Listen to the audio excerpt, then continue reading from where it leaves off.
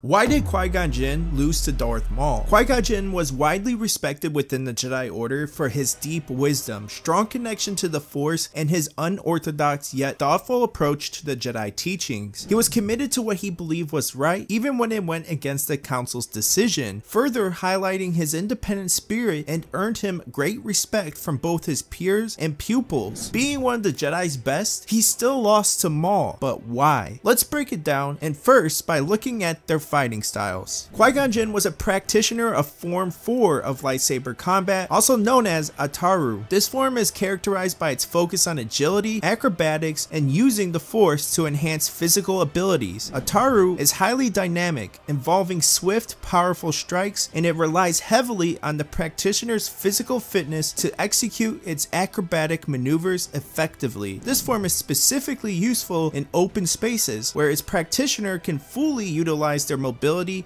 and agility. However, the effectiveness of Ataru diminishes in confined spaces, where the practitioner's movements is restricted. The duel with Darth Maul occurred in a relatively confined and complex environment, which would have limited Qui-Gon's ability to leverage the full advantages of Ataru. At the time of this duel with Darth Maul, Qui-Gon Jinn was an older Jedi, which could have impacted his physical prowess. While he remained a powerful and skilled Jedi, his age might have played a role in reducing his stamina and agility, crucial aspects for effective Ataru practitioners. In contrast, Darth Maul was younger in his physical prime, and his combat style was tailored to capitalize on his physicality and aggression. Maul was trained by Darth Sidious, who instilled in him not just the skills of a Sith warrior, but also a deep-seated hatred for the Jedi. The training included not only physical combat skills, but also the harnessing of dark side energies. Maul's combat effectiveness was further enhanced by his intense focus, determination, and his ability to channel his anger and aggression into his fighting. Darth Maul used Form 7, known for its ferocity and demanding physicality, coupled with his youth and stamina, gave him an advantage in a prolonged duel. Qui-Gon's age and the physically demanding nature of Ataru could have led to fatigue, reducing his combat effectiveness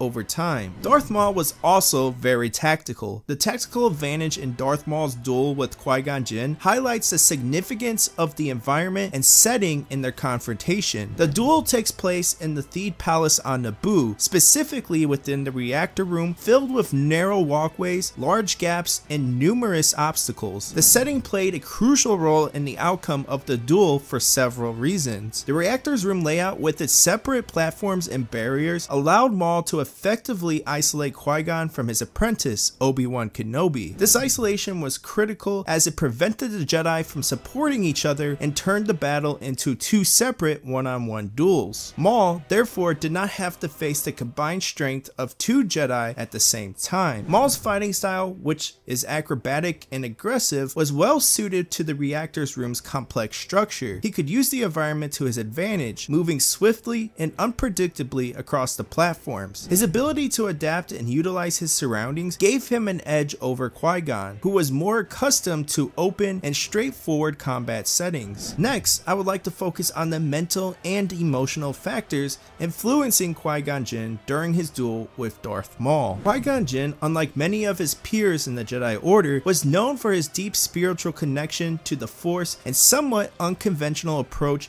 to the Jedi teachings. This philosophical mindset often led him to ponder the large implications of events and actions. During the events of the Phantom Menace, Qui-Gon encountered several significant developments that likely occupied his thoughts. The prophecy of the Chosen One. Qui-Gon strongly believed that Anakin Skywalker was the Chosen One, destined to bring balance to the Force. This belief was not widely shared or supported by the Jedi Council, potentially putting Qui-Gon at odds with the Council's views. The weight of this discovery and his responsibility towards Anakin might have been a significant distraction. The re-emergence of the Sith. The appearance of Darth Maul marked the first confirmed encounter with the Sith Lord in centuries. This revelation would have been a cause of great concern for Qui-Gon, as it signaled a significant and dark shift in the cosmic balance. The implications of the Sith's return would not only be a matter of immediate personal danger, but also a profound existential threat to the Jedi Order and the galaxy.